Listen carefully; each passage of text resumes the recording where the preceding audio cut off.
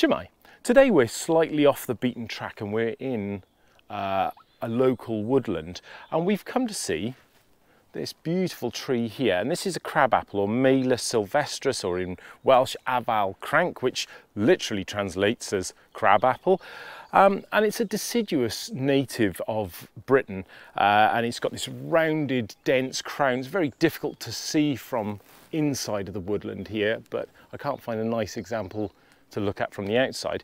And it has sort of, it's quite densely branched, as you can see up there. Now, the twigs often have short thorns on them, which is very different to our domesticated apples. Now, these are found in mixed deciduous woodlands, as we've got here. They can be found in hedgerows and river valleys. But these days, genuine crab apples are really hard to find. They're quite uncommon because it's difficult to distinguish between crab apples and naturalised and degenerate cultivated apples, which will over time revert, if they're sort of not tended to, will revert back to the parent species, one of them being crab apples.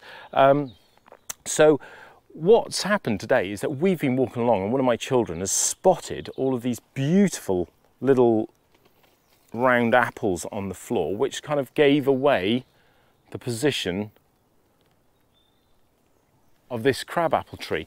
But just because we found some little round apples on the floor doesn't necessarily mean that it is a genuine native crabapple, because, like I say, they can revert back to their original type, which is like this. Now, the name probably, and it's not given away by this particular specimen here, probably derives from the fact that with age they become quite sort of tangled and arched over to the ground like a crab. This particular tree here is quite tall, and they can reach about 10 metres tall, and they can live up to about 100 years old. And for a crabapple, this one here is quite old. Now, the thing with this being in a woodland is that most of the things we want to look at are high up, but luckily a leaf had fallen off earlier, and I kept it in my pocket. I found it on the ground. Now, the leaves, and I'll see, I don't know how clearly you can see that one there, yeah. The stalks, they have stalks, and the stalks are normally about 1.5 to 4 centimetres long, and they're this kind of broad oval shaped, and the leaf is about 3 to 6 centimetres long, as you can see there. And they've got, I'm not sure you can see it against, put it in my hand there, they've got this toothed margin like that, and they're, like a lot of leaves really, paler below. There we go. Obviously, we've missed the time of year now for flowers. The flowers are around April to May, and apple blossom is just something that people recognise. They're beautiful, sort of 5-petaled, growing in clusters, and crabapple blossom is usually sort of I think it's sort of like a white on the inside and a paler pink on the outside, and they give off this lovely sweet scent. Now, the bark, as you can see on this one here, is a greyish brown, and it cracks into small plates as it gets older. And if we follow it up, and you can see the moss and the ivy that's tracking up this one, but you can see here how it's sort of breaking into these plates and the colour that is in it. But it's these apples that led us to this tree in the first place, and there's quite a crop this year.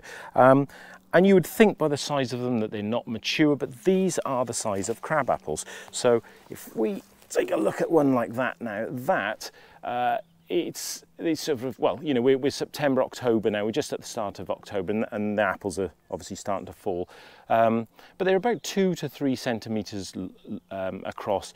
They're yellowy green, sometimes they'll flush slightly red. I mean, you can just see a reddish tinge to that one there.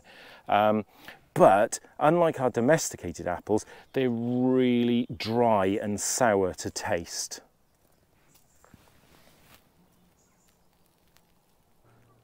So, as I've said, crab apples are one of the parent plant species used in the development of cultivated apples. And actually, They're a distant relative of the rose, and that's why you'll find these thorny twigs on some of them. Now, crabapple trees were such a prominent feature in the landscape that they were used as boundary markers and as a landscape feature in early charters. And there's lots of place names that incorporate the words associated with apple, like the Celtic word abal, the Welsh word aval, and there are other local variations as well.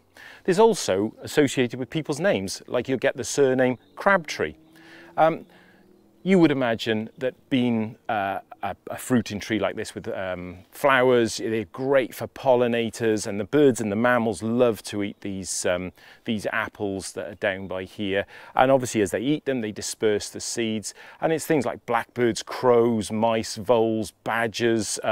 They will all enjoy feeding on these apples down here.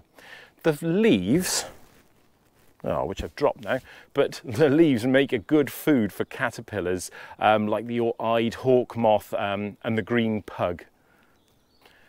Crabapple trees really these days are linked very much when you discuss things like the uses and the law with just domesticated apples, because both of them make excellent firewood that is sweetly scented. Actually, it smells lovely. The wood is hard and fine-grained, which makes it really useful for woodworking, things like wood turning, engraving, making musical instruments. It's even used, because of that hard grain, as for sculptors' mallets.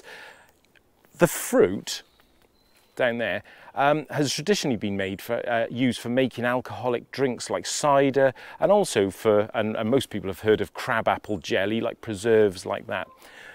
The juice, should we juice these? The juice of the fruit like this is known as verjuice and has been used as a cure for sprains in the past.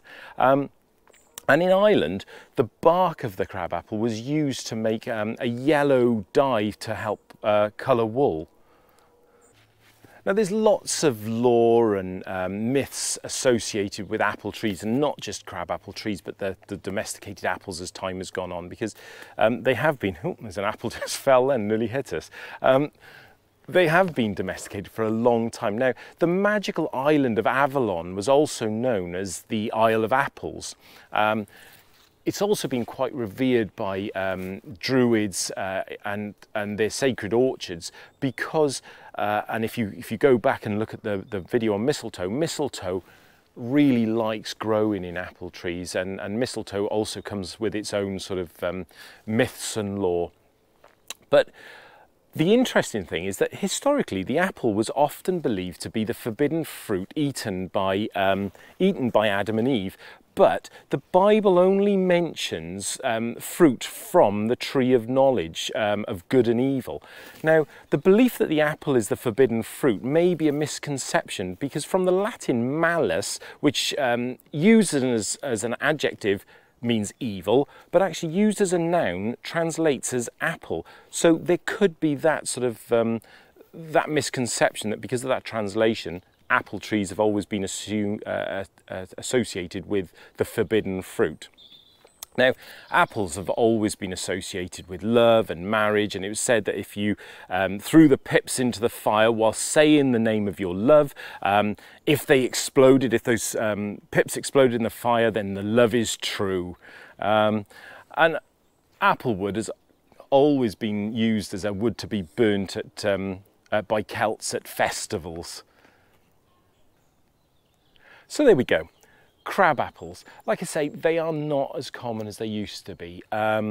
It's difficult to distinguish them from the domesticated, cultivated versions, but it's a great time to go out and find them like this, and then you can look for those little clues and those little signs. Check the leaves, check for those little spikes on some of the twigs, and you may just be lucky and find yourself a genuine crab apple. So there we go. It's a great time to go out and find a crab apple, so good luck.